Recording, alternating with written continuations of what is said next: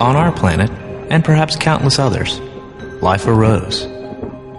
The DNA molecule, which is the basis of all organic life on Earth, is more intricate by far than any spiral galaxy, because the structure of DNA contains something new, something that was missing from inanimate matter before the origin of life. It contains information.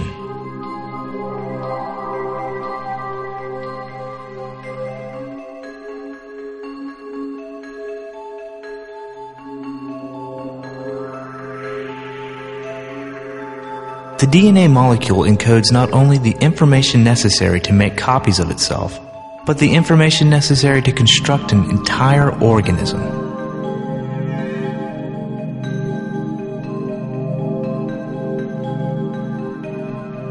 The blueprints for an ant, or a dolphin, or a bullfrog, or even a person.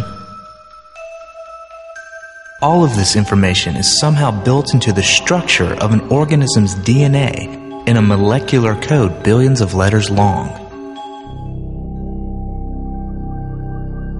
Each of your chromosomes is a single continuous strand of DNA, one enormous molecule. And as the molecule winds or unwinds, each chromosome can vary in shape, from a stringy open formation, if it is performing a task, to a remarkably tight-packed mass, if the cell is preparing to subdivide. This winding is so efficient that it packs 3 feet of DNA helix into a cell nucleus. This helix is 3.4 angstroms per step. This particular clump of DNA is chromosome 17, magnified some 50,000 times. And as we zoom in, you can begin to make out the rungs on the ladder. Each of these rungs is just one of the 3 billion ladders that make up the book of our instruction manual.